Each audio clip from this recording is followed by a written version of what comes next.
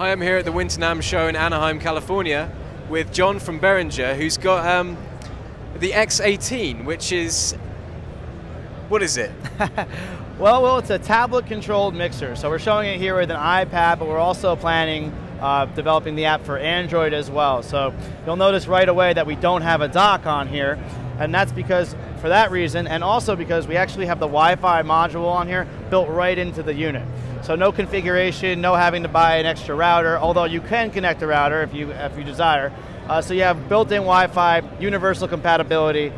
So that's kind of the story with the X18. Diving into some of the features, it's a, as you might guess, 18 input, 12 bus mixer. So how that breaks down is, on the input side, we have 16 inputs here. These are 1/4 inch and XLR.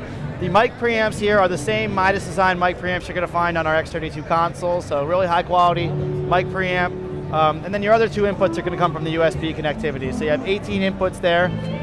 For your buses, you have 6 dedicated aux sends for monitor mixes, and they have dedicated outputs on the back. Those all actually have their own graphic EQ as well. So, and then you have your 4 dedicated effects sends. So you have the same effects processors that the X32 has, but you have 4 of them instead of 8, and you have dedicated sends to those, but all the same effects and processing. So that's 10 buses, and then of course you have your left-right. So 18 input, 12 bus, and that's kind of how it breaks down. As far as processing goes, it's all the same kind of processing that you're expecting to find on a digital mixer. You have gates and EQs and compression on all your channels, in addition to all those reverbs, delays, and the 50+ effects that the X32 has to offer. One cool thing I like to point out also is that this is also going to be compatible with the new 2.0 firmware from our X32, which means it's going to have features like a full RTA, via the iPad.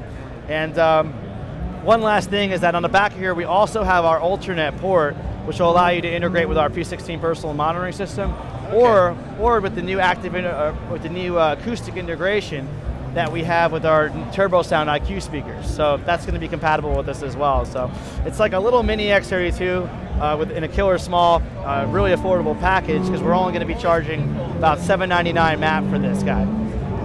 Wow, that's very cool. So when's this going to be shipping, do we know? We're hoping sometime Q2 or so. So hopefully sometime this summer our customers will have it in their hands.